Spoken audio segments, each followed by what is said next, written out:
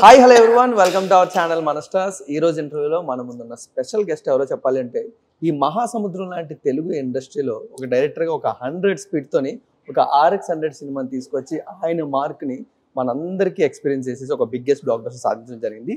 So మరొకసారి ఆ dark mark concept మనందరికీ చూపించడానికి శుక్రవారం రోజున తన మంగళవారం సినిమాతో మన ముందుకు రాబోతున్న డైరెక్టర్ అజయ్ భూపతి గారు మనతో ఉన్నారు. మరి ఆయనతో మాట్లాడి ఈ సినిమా గురించి ఇంకా చాలా విషయాలు తెలుసుకుందాం. Let's go. హాయ్ అన్న, ఎలా ఉన్నారు? Nice to meet you. And ఇప్పుడు కూడా ఒక కొత్త ఎక్స్పీరియన్స్ ఆడియన్స్కి ఏ విధంగా అందించాలి అని ట్రై చేస్తూ ఉంటారు. సో అందులోనే RX100 మహాసముద్రం ఇప్పుడు మంగళవారం. బట్ ఈ జర్నీ మొత్తంలో మంగళవారం ఇంకొంచెం మీకు బాగా దగ్గరికి మీ అంత అంటే ఎక్కడ చూసినా దాని గురించి కొంచెం ఎక్కువ మాట్లాడుతున్నారు. వాట్ స్పెషల్స్ ఇన్ మంగళవారం? స్పెషల్ అంటే ఇది క్యారెక్టర్స్ కొత్తగా ఉంటాయి, బ్యాక్ డ్రాప్ కొత్తది. అంటే బ్యాక్ డ్రాప్ కొత్తది, కాన్సెప్ట్ బ్యాక్ డ్రాప్ అయినా నేను చూపించిన విధానం కొత్తగా ఉంటుంది.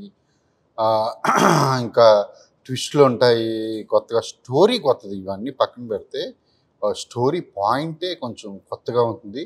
అందులో ఇది క్యారెక్టర్స్ బేస్డ్ మూవీ. మీరు చూసారు కదా, ఇన్ని క్యారెక్టర్స్ ఉన్నాయి. అసలు ఇంకా మీకు నేను అసలు చూపించలేని క్యారెక్టర్లు కూడా ఉన్నాయి. ఇవంతా ఆడియన్స్ థ్రిల్ ఫీల్ అవుతారు స్టోరీ చూసి. అన్న అంటే ఇప్పుడు కూడా ఏ టెక్నీషియన్ కానీ ఏ డైరెక్టర్ కానీ ఒక ఇన్స్పిరేషన్ ఉంటుంది, ఒక దగ్గర నుంచి ఆ పాయింట్ స్టార్ట్, లేకపోతే అది బాగా మమ్మల్ని అలా మంగళవారం కాన్సెప్ట్ అనేది ఎక్కడ స్టార్ట్ అయింది? ఏ సెగ్మెంట్ అని గుర్తులేదు, కానీ ఎప్పటి నుంచి నా దగ్గర ఐడియా రన్ అవుతుంది మైండ్లో, అలా రన్ అవుతూ ఉంది. అది నేను ఇప్పుడు ఏది చెప్పినా స్టోరీ రివీల్ చేసినట్టే ఉంది. ఎక్కడ స్టార్ట్ అయింది, పాయింట్ ఏంటి అని. నేను థ్రిల్లర్ కదా, మిస్టీరియస్ థ్రిల్లర్ అన్నాను కదా, అందుకని నేను ఏది చెప్పట్లేదు స్టోరీ గురించి. కొంచెం అనుకున్నాను, నేను మహాసముద్రం ముందే అనుకున్నాను ఈ మూవీ నెక్స్ట్ చెయ్యాలని. సో చేస్తాను. ఓకే. ఇప్పుడు థ్రిల్లర్లో ప్రాబ్లం ఏంటంటే టెక్నీషియన్ ఒక పీక్లో ఆలోచించాలి, ఎందుకంటే ఆడియన్స్ ఎప్పటికప్పుడు కన్ఫ్యూజ్ చేస్తూ ఉంటారు. బట్ అప్పటికి మన బ్రెయిన్ మొత్తం కూడా 100% వర్క్ చేసి డ్రైన్ అయిపోతాం ఒక మనిషిగా కూడా మనం. బట్ థ్రిల్లర్కి ఎడిక్ట్ అయితే తర్వాత దాని నుంచి బయటకు కూడా రాలేదు. సో ఈ రెండింటిలో ఇప్పుడు అజయ్ భూపతి గారు ఎక్కడ ఉన్నారు? డెఫినెట్లీ నేను మూవీ చేసిన తర్వాత థ్రిల్లర్స్ ఇంకా ఎక్కువ చేయాలనుకుంటున్నాను ఫ్యూచర్లో. ఎందుకంటే థ్రిల్లర్స్లో ఉన్న పొట్ట అలా ఉండాలి, లేకపోతే ఆడియన్స్ మొత్తం కనిపెట్టేస్తారు. ఇప్పుడు ఏంటి, స్టార్ట్ అయిన ఒక ½ అన్ అవర్లోనే స్టోరీ ఏంటో తెలిసిపోతూ ఉంటుంది వాళ్ళకి. ఇది అసలు తెలియదు. ఫస్ట్ హాఫ్ అన్ని క్వశ్చన్ మార్క్స్ ఉంటాయి, ప్రశ్నలు ఉంటాయి. సెకండ్ హాఫ్ నుంచి ఆన్సర్లు ఉంటాయి. ఆన్సర్లు ఇది అనుకునేలోపు కాదు, ఇది కాదు, వేరేది అని చెప్పి మళ్ళీ ఇంకో ట్విస్ట్ వస్తూ ఉన్నారు. ట్విస్టులు ఉంటుంది సినిమా అంతా.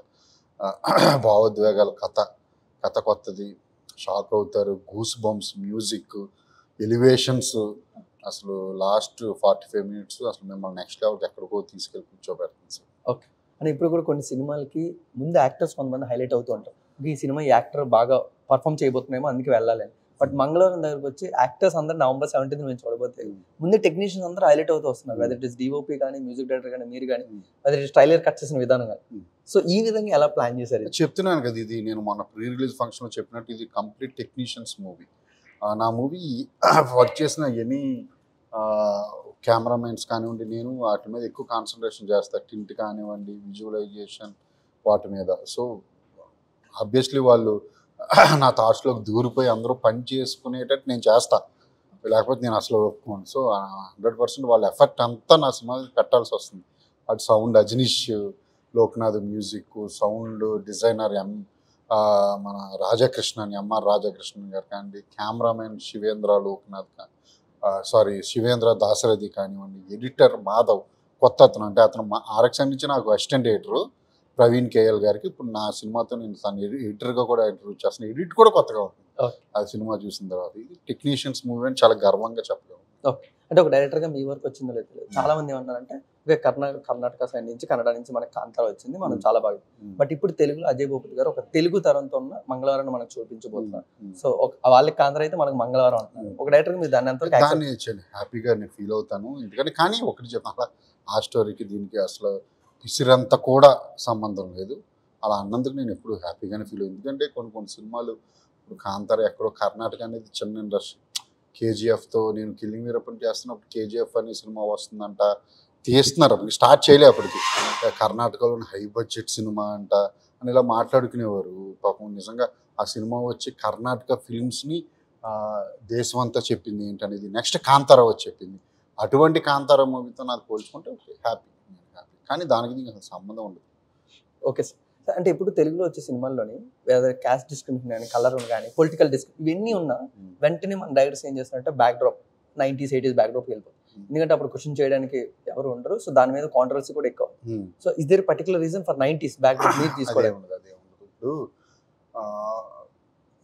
దీనికి యాక్చువల్లీ పెద్ద థియరీ ఉంది, చెప్పాలంటే ఒక నోషన్ అయిపోయింది. ఎందుకంటే ఫార్వర్డ్ సినిమాలు ఆలోచించడం కష్టం, చాలా మైండ్ పెట్టాలి. అది హాలీవుడ్లో వస్తూ ఉంటాయి 2100లో జరిగే సినిమాలు, 2200లో జరిగే సినిమాలు అని. ఎందుకంటే అవి ఫార్వర్డ్ అంటే అప్పుడు అసలు ఎలా ఉండొచ్చు అని ఆలోచించి తీయాలి. దానికి సో మెనీ బడ్జెట్స్ కావాలి. ఆ అంటే ఏమంటారంటే ఆలోచన పరిధి పెంచుకోవాలంటే పెద్ద పెద్ద బడ్జెట్లు దొరకాలి, పెద్ద హీరోలు దొరకాలి. సో ఎక్కువ మనకి బ్యాక్ డ్రాప్ సినిమాలు ఎందుకు వస్తాయంటే బ్యాక్ డ్రాప్లో జరిగింది మనకు తెలుసు కాబట్టి ఆల్రెడీ. సో అది కొంచెం ఈజీ రాసుకోవడం, అది కూడా ప్లస్ ఇప్పుడున్న కొంత టెక్నాలజీని ఇటువంటి థ్రిల్లర్లో లేకుండా చేయడం. టెక్నాలజీ వచ్చి ఏదైనా సరే రివీలే కదా, మరి ఇవేమో మిస్టీరియస్ థ్రిల్లర్స్. సో అవి చేయకుండా అంటే వాళ్ళకి తెలియకుండా ఉండాలంటే ఫోన్లు ఏమీ లేని టైంకి వెళ్ళిపోవాలి. అందుకోసం 90s బ్యాక్ డ్రాప్. ఓకే, అంటే మీరు ఇప్పుడు క్యారెక్టర్స్ డ్రివెన్ ఫిల్మ్ అంటారు, చాలా మంది క్యారెక్టర్స్ తీసారు. బట్ ఆడియన్స్ అందరూ కూడా పాయల్ రాజ్ కూడా ద ఉమెన్ ఓరియంటెడ్ ఫిల్మ్ అని చాలా మంది అంటారు. Why it is women oriented film? ఎందుకంటే ఒక హీరోని కూడా తీసుకొని దాని నుంచి కూడా మీరు ట్విస్ట్లు రివీల్ చేయొచ్చు.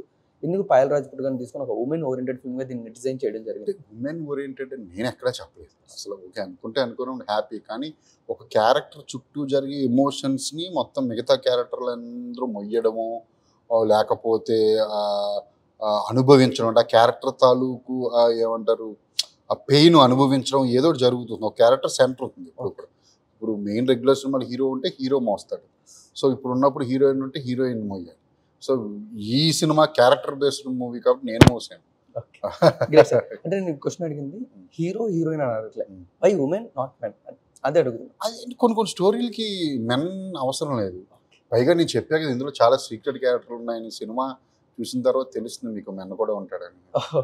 సార్ ఇప్పుడు కూడా థ్రిల్లర్ సినిమాల్లోని ఆడియన్స్ ఇంకొక ప్రాబ్లం ఏంటంటే ఎక్కువ కన్ఫ్యూజన్ చేసేసి వాళ్ళు కన్ఫ్యూజ్ అయిపోతారు మోర్ ట్విస్టులతో కానీ దేంతో. సో మీరు ఆ విధంగా డిఫరెంట్ స్క్రీన్ ప్లే చూపిస్తున్నారు. ఆ విధంగా ఏమీ ఉండదు. ఇది మొత్తం చెప్తున్నాను కదా, క్వాలిటీ ఆఫ్ ద స్టోరీ.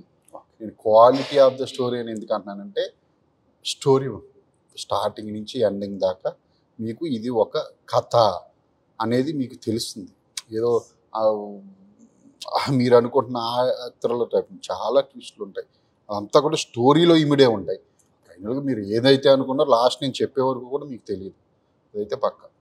అని ఏ డైరెక్టర్ అయినా సక్సెస్ చేయాలని ఒక మంచి సినిమా తీస్తారు, బట్ ఏదైతే ప్రాసెస్లో ఫెయిల్ అవ్వచ్చు లేదా ఏదైనా జరగవచ్చు. బట్ ఈ సినిమాలోని ముందే టీజర్ వచ్చినప్పటి నుంచి ట్రైలర్ వచ్చినప్పటి నుంచి ఆడియన్స్కి ఒక సక్సెస్ మార్క్ అనేది స్టార్ట్ అయిపోయింది. యాజ్ ఎ డైరెక్టర్గా మీకు 100% సాటిస్ఫాక్షన్, తప్పకుండా బ్లాక్ బస్టర్ అవుతుందని మీకు ఎక్కడ తెలుసు? నేనే కాదు, ప్రతి ఒక్క టెక్నీషియన్ ప్రతి ఒక్క డైరెక్టర్ కూడా ముందే బ్లాక్ బస్టర్ అవ్వాలని సినిమా తీస్తాడు, అవుతుందని నమ్ముతాడు. ఫైనల్గా ఆడియన్స్ చెప్పాలి చూసి. నా వరకు నేను చూసుకున్న, నేను చాలాసార్లు తీసింది నేనే, చూసేది కూడా నేనే, బ్యాక్గ్రౌండ్ స్కోర్లు ఇవన్నీ చూసి ఆడియన్స్కి కనెక్ట్ అయ్యే భావోద్వేగాలు ఇందులో ఉన్నాయి, ఎమోషన్స్ ఉన్నాయని నేను ప్రగాఢంగా నమ్ముతున్నాను నేనైతే. గ్రేట్. అండ్ ప్రతిదీ కూడా ప్రతి సినిమా కూడా ఒక డైరెక్టర్ మీకు learning lesson. So what is మహాసముద్రం లెర్నింగ్ లెసన్? మీకు ఏం నేర్పి సక్సెస్ కన్నా ఫెయిల్యూర్ మనకి ఎక్కువ నేర్పుతుంది అంటూ ఉంటారు. ఏం ఉండదండి, ఇప్పుడు నేర్పడం అంటే ఏముండదు. నేను మేకింగ్ సైడ్ కానివ్వండి, సౌండ్ సైడ్ కానివ్వండి, నేను ఈ సినిమాతో ఇంకొంచెం ఎక్కువ తెలుసుకున్నాను. సౌండ్ నాకు ఆల్రెడీ సౌండ్ మీద నాకు చాలా విపరీతం క్లారిటీ ఉంటుంది, ఇంకొంచెం క్లారిటీ పెరిగింది సౌండ్ విషయం. అండ్ ఇంకోటి బయట బాగా పాపులర్, సిద్ధార్థ్ గారిని అదితి గారిని మీరే కలిపారంట కదా దగ్గరుండి. నాకేం తెలుసు, నేను అది ఇదే క్వశ్చన్ వాళ్ళని అడిగా. ఇప్పుడు మీరిద్దరూ పిక్ పెట్టినప్పుడు ప్రతిసారి నాకు ఫోన్లు చేస్తున్నారు మీడియా వాళ్ళు, వేరే ఫ్రెండ్స్ వాళ్ళు వీళ్ళు. అసలు ఏం జరుగుతుంది ఇద్దరి మధ్య చెప్పండి అని. మరి ఆ సైడ్ నుంచి రిప్లై లేదు. నాకేం తెలుసు, నాకేం తెలుసు. ఇప్పుడు కూడా ఆడియన్స్ నుంచి వచ్చిన మీకు మంచి రెస్పాన్స్ కన్నా ఒక టెక్నీషియన్ నుంచి లైక్ డైరెక్టర్ నుంచి డైరెక్టర్ వస్తే మనం ఏంటనేది మనకి ఇంకా బాగా కాన్ఫిడెన్స్ వస్తుంది. లైక్ అలా సుకుమార్ గారి దగ్గర నుంచి మీకు వచ్చి, సుకుమార్ గారు ఇప్పుడే కాదండి పాపం, ఆయన నిజంగా RX100 టైంలో కానివ్వండి, మహాసముద్రం టైంలో కానివ్వండి, ట్రైలర్ రిలీజ్ అయినప్పుడు, నాకు మంగళవారం టైంలో పోస్టర్ రిలీజ్ అయినప్పుడు కూడా ఫోన్ చేశారండి. ఏంటది ఈసారి ఏం చేస్తాను. సుక్కు గారు ఎప్పుడు ఆయన ఎంకరేజ్ చేస్తారు, ఆయన అసిస్టెంట్ని చేస్తారు, బయట వాళ్ళని చేస్తారు, అందరినీ చేస్తారు. అంటే మీరు సినిమా బ్యాక్డ్రాప్ ఏదైనా ముందు లేయర్ ముందు లవ్ కూడా బాగా చూపిస్తూ ఉంటుంది. లవ్ కానీ రొమాన్స్ కానీ ఏదన్నా అది బాగా పోర్ట్రే అవుతూ ఉంటుంది స్క్రీన్స్ పైన. RX100, మహాసముద్రం, ఇప్పుడు మంగళవారం కూడా ట్రైలర్ లాగా. సో ఈ మంగళవారంలో ఆ లవ్ జోనర్ అనేది ఎంత ఫైనల్గా ఎండ్ అయ్యేసరికి ఇది ఒక మంచి లవ్ స్టోరీ అవుతుంది. గ్రేట్ అన్న. సో అండ్ అల్లు అర్జున్ గారితో ఎప్పుడు సినిమా తెలియదు నేను ఎప్పుడంటే ఆయన ఎప్పుడంటే అప్పుడు మేము రెడీగా ఉంటాం. గ్రేట్. ఎందుకంటే ఇప్పుడు ఆయన బిజినెస్ పరిధులు పెరిగినాయి, ఆయనకి చాలా రూల్స్ అండ్ అంటే రూల్స్ కూడా కాదు, ఒక లెక్కలు ఉంటాయి. వాటన్నిటికీ నేను ఎప్పుడు అజయ్ భూపతి ఆయన కరెక్ట్ అని అనిపిస్తే అప్పుడు. ఈ అన్న ఆర్ఎక్స్ తర్వాత మా సంబంధం తర్వాత ఏ స్టార్ హీరోని మీరు కలవడం జరగలేదు? లేదు, నేను ప్రభాస్ గారిని స్టోరీ చెప్పడానికి అయితే కలవలేదు, అసలు కలవలేదు. జస్ట్ నన్ను పిలిస్తే వెళ్ళిన ప్రభాస్ గారిని, మహేష్ గారిని, అందరూ బన్నీ గారు వీళ్ళందరినీ నేను కలిసాను, కానీ స్టోరీ అయితే ఎవరికి చెప్పలేదు. ఇప్పుడు ఈ మధ్యన సినిమా ఇండస్ట్రీలో ట్రెండ్ ఏంటంటే సినిమా మీద మంచి కాన్ఫిడెంట్ ఉంటే పెయిడ్ ప్రీమియర్స్ వేస్తాం. So like cinema paid premieres ఉన్నాయి పక్క, అవి రేపు ఎల్లుండి అనౌన్స్మెంట్ చేస్తాం. గ్రేట్. సో అంటే ఈ సినిమాని పాన్ ఇండియాగా తీసుకెళ్ళేంత కాన్సెప్ట్ ఏమి? ఎందుకంటే మెయిన్ స్టోరీ కొత్తదని చెప్తున్నాను కదా, ఇప్పుడు కాన్సెప్ట్ కదా, స్టోరీ కొత్తగా ఉండి వాళ్ళు చూసే నేటివిటీ రగ్గడ్నెస్ ఉంటే ఈ మధ్య చూస్తున్నారు అన్ని చోట్ల. సో అందుకే అదే కాన్ఫిడెన్స్ ఉండి మొత్తం చేస్తాను. ఓకే. అంటే ఈ విలేజ్ ట్రైబ్ అనేది మొత్తం అందరికి కనెక్ట్ అవుతుంది అని 100% అవుతుంది. చెప్తున్నాను కదా, పాయింటే కొత్తది, అందరికీ కనెక్ట్ అయ్యే పాయింటే, అన్ని చోట్ల ఉన్నదే, ప్రపంచం మొత్తం అంతా ఉన్నదే ఇదంతా. సో నేను నా బ్యాక్డ్రాప్లో నా తెలుగు సినిమా నా నేటివిటీలో నా బ్యాక్డ్రాప్లో నేను తీసాను అంతే. ఓకే. అంటే సినిమా స్టార్ట్ అయ్యే ముందు పాన్ ఇండియా అనుకున్నారు, మాకు తెలియదు. బట్ ఇప్పుడు పాన్ ఇండియాగా వస్తుంది కాబట్టి బిఫోర్ స్టార్టింగ్ లేకపోతే ఆఫ్టర్ స్టార్టింగ్ దీని గురించి ఏమైనా మార్చారా? పాన్ ఇండియా అన్నప్పుడు మనం రేంజ్ మార్చాలి? లేదు, ఏమీ లేదు, లేదు అస్సలు లేదు. నేను ఏదనుకున్నా అదే తీసాను, దాన్నే తీసుకెళ్తాను.